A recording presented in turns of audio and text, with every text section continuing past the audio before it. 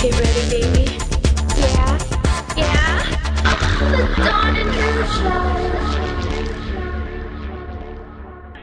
It's called an iPed, and this guy, his name is Mike Talmadge, and his website is thoughtout.biz.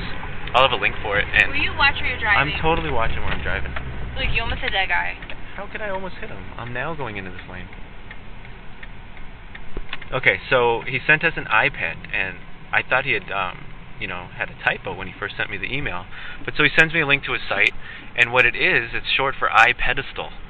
And what he's got are these little stands for your iPod, and they kind of mimic the design of the new cinema displays in the new iMac. They've got that steel, kind of like a sharp L shape, and it's got these rubber pads inside, and you basically just slip your iPod in it, and it sets on your desk, and it kind of looks like it's setting on a cinema display sedan. So he sent us the very first version. They've got a version 2 out right now, and it's really rugged. It's heavy, and it's built really well. It seems like there's a good chance that if it was on a table and you bumped it, it might fall out, but other than that, the thing sets in there nice.